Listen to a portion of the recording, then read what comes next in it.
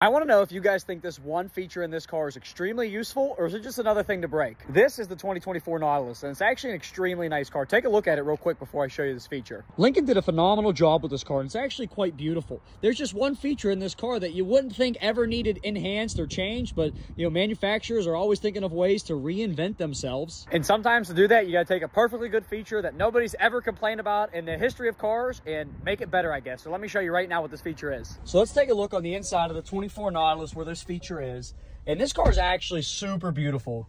But notice one thing: how do you adjust your vents?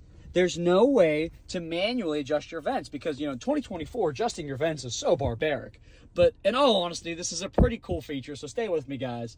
The vents, you actually adjust them through the touchscreen where you want the air located. And they gave you 3 great options. So if you look here, you can put them where you want them manually, or you can actually select off body where the vents will not hit your eyes. And I get dry eyes when I drive, so I kind of like that.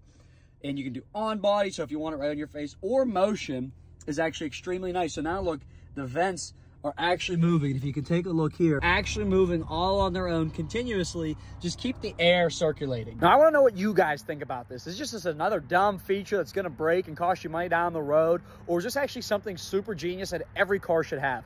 I'm kind of in the middle. I think it's pretty cool. I think I would use it if the car had it, but in my current car, I have no problem adjusting the vents manually. I don't think I'd buy the car solely because it has it, but I do think it's a reason to consider the Nautilus. It's actually a really ingenious luxury feature. But let me know in the comments what you guys think about this. Just another dumb feature it's going to break, or something you would actually use on a day-to-day basis. For more content like this, follow Russ Flips Whips.